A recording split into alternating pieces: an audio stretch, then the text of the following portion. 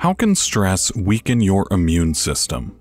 In today's life, everyone faces some kind of stress, whether it's related to studies, jobs, or relationships. Our subconscious mind is always thinking of something that sometimes puts us under stress, but can this stress weaken our immune system? Can it damage our neurons and brain cells? Well, our brain feeds on its surrounding environment. It is sensitive to all kinds of responses: love, anger, hate, stress, and excitement. The study shows that if a man lives in the dark-colored room for long hours, he will most likely be depressed or short-tempered. But a man held in a vibrant color room will show signs of happiness. Stress can be both good and evil. When a man is in an unexpected situation out of his comfort, he discovers his abilities. Just like in exercise, muscles are kept under stress to grow. But the extent of everything is terrible.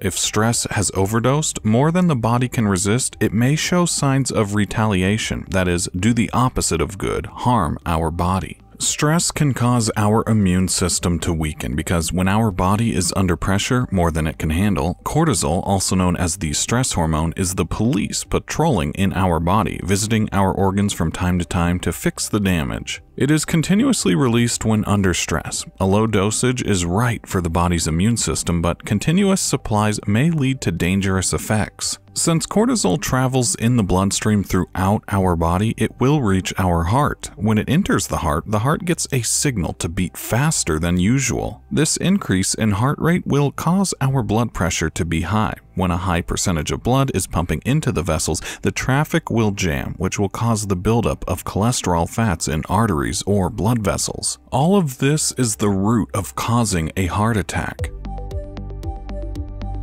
Our body is a system of a network where the CPU is the brain and computer, our body. When we are under stress, our brain's autonomic nervous system communicates with the intestinal nervous system, the controller of the stomach and intestines. When we eat, our stomach digests the food by releasing several digestive juices. In stress, the stomach releases more than regular juices, which are acidic. This release in return causes our stomach to burn. The continuous secretion of stomach juices digests food more quickly than expected, to which our brain tells us to eat more food of high calories and fats to gain more energy, which results in gaining weight. When stress hormones are released unnecessarily, it overtires the immune system. Hence, when we need the antibodies to fight off bacteria or intruders entering the body, it is too tired to work, resulting in a weak immune system, which makes our body sensitive to sickness, as in flu, fever, diarrhea, and other diseases. The best example of this is AIDS, also known as acquired immune deficiency syndrome. Notice the words immune deficiency in it. The overtired immune system affects our mood. When we are sensitive to allergies, always in fear of getting sick, depression and anxiety will knock on our door. It also affects our growing process.